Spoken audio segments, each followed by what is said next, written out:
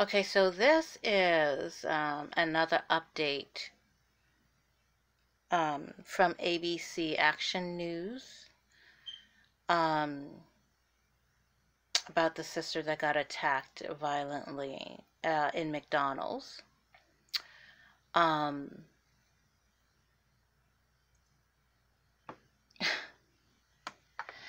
So she essentially has not been fired, as I said in the last video.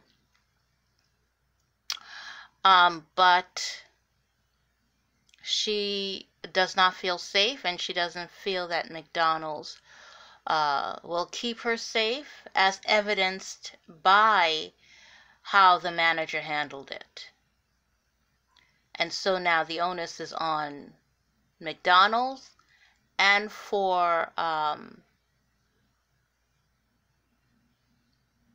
the people who work there to say, you know, well, we need to see a change.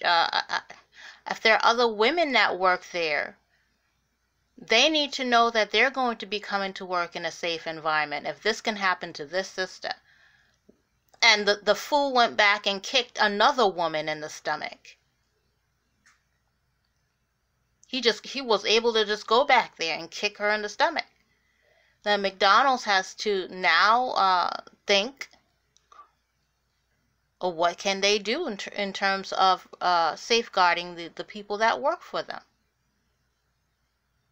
Well, here's the sister. Here's the update from ABC Action News. And then I'll comment again after. Good evening, everyone, and thanks for joining us. I'm Wendy Ryan. And I'm Jamison Euler. You have seen the video here. A man attacking a female McDonald's worker in St. Petersburg over a straw. And all new at 6, that employee talking from her lawyer's office just minutes ago to ABC Action News reporter Heather Lee. Heather? Well, Wendy, Yasmine says she hopes people don't think differently of her. She wants everyone to know she is not an aggressive person, but she had to defend herself. That's right. I didn't have no control of my body when he grabbed me. It's video causing outrage around the country, showing 41-year-old Daniel Taylor reaching across the counter at this St. Pete McDonald's, assaulting an employee. Like, I'm scared, like, why are you grabbing me? I just didn't understand, like, what was his intention, even though we were having a verbal conversation. I don't think it was that for him to grab me. Yasmine James speaking about the incident for the first time since it happened New Year's Eve. She says Taylor was mad there were no straws on the counter, and after being attacked, James had to dial 911 herself because she said management didn't know what to do next. Basically, what's the procedure to the team? It's none. It's why she's now working closely with her new attorneys to hold McDonald's accountable. That's Saying right. They need to do a better job training their employees for situations like this. Yasmine hasn't been fired. They say McDonald's has welcomed her back. She doesn't feel safe. It's like scary, like anybody can do something to me, like I work so close with the customers. Now that everyone knows, and they, people don't agree with this, they couldn't do anything. Now, we did reach out to McDonald's again today. I had several questions that I put in an email to them and also over the phone. They did tell me that they were looking at my questions and that they would get back to me as soon as they had the answers. For now, we're live in Pinellas County. Heather Lee, ABC Action News.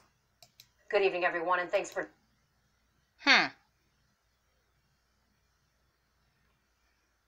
All right, so she has not been fired, but she has decided to not return and has obtained attorneys because apparently, she was hurt from the way he was grabbing on her and stuff like that. How, look at you, from the initial onslaught of how he grabbed her and just dragged her into the counter like that.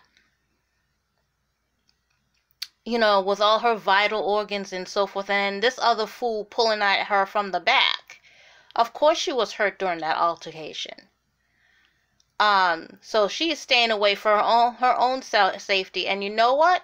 Hopefully her lawyers will get McDonald's to pay,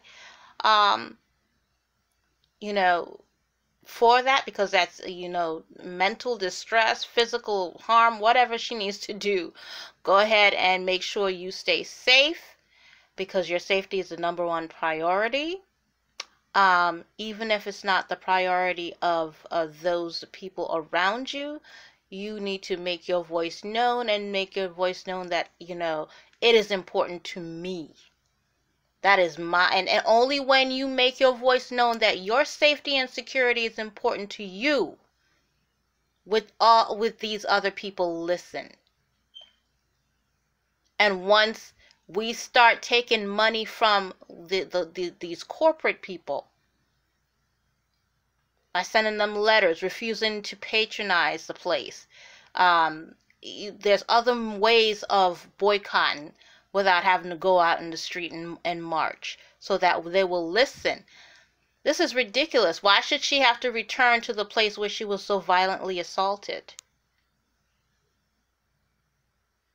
But at least I'm glad they didn't fire her. I'm still thinking that manager should be fired, because that is a response number one. You see someone attacking your employee, you call the popo, right? Why she had to go call the popo? That manager should be fired. That is a disgrace.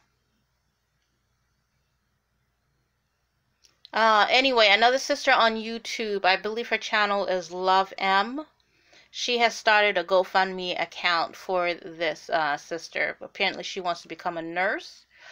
I'm not sure, how that works, but you can, if you want to help her out in other ways, other than sending letters to McDonald's, boycotting McDonald's, and so forth, you can, submit something to her GoFundMe account to help her achieve her dreams. This is ridiculous.